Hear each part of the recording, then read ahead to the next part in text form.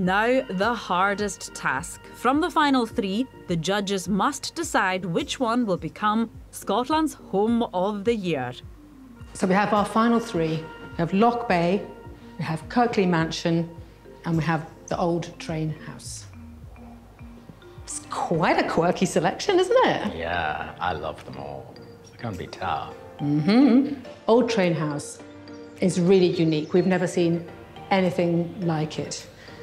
Kirkley Mansion used to have weeds growing out of the gutters. Now it's got geraniums in the window boxes and that exquisite interior. Loch Bay, I'm going to suggest that whilst we absolutely love it, it's not quite up to the same level of uniqueness as the other two.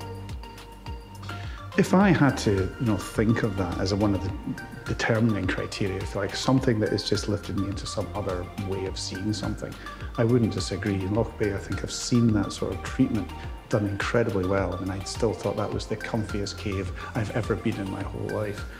But the other two do still jump out at me as just carrying that little bit of extra magic. I've got such a soft spot for it. I know, Island Boy. I know. I mean, that yellow door and going in, I just felt right at home. And for me, that's what a home is all about. But I totally agree. I think you have, with these other two homes, truly extraordinary homes, and they still have all the hallmarks of the home that we're looking for. It's just on an altogether, more wild scale, isn't it? So I love it, but it might be time to say goodbye to Loch Bay. Okay, so a painful toodaloo. No, it's a see you soon. A painful à tout à l'heure, baby, to Loch Bay. Yeah, au revoir, not goodbye. Okay, I'm going to throw my hat in the ring. And there's one home out of the two that remain that just makes my heart flutter. What about you? You're gonna... Michael, go.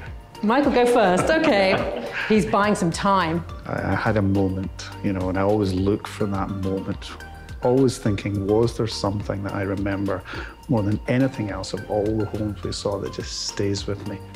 It just hit me. As soon as I went through the door, I just thought, wow, I feel so at home. It's brilliant. Wow. Oh my goodness, so banjing. I think there was one home that one home I'd absolutely love to live in, but one home just blew me away. It kind of reinvented the wheel, and for me, just kind of has the edge.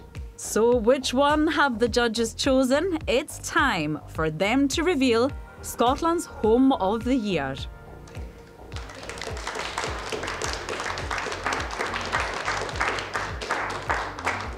Well, hi. After much deliberation, we have finally whittled it down to our winner. It has been a pleasure getting to spend time in all of your homes and getting to know each and every one of you. And trust us when we say this has not been an easy decision. But there can only be one winner. And Scotland's Home of the Year is Old Train House.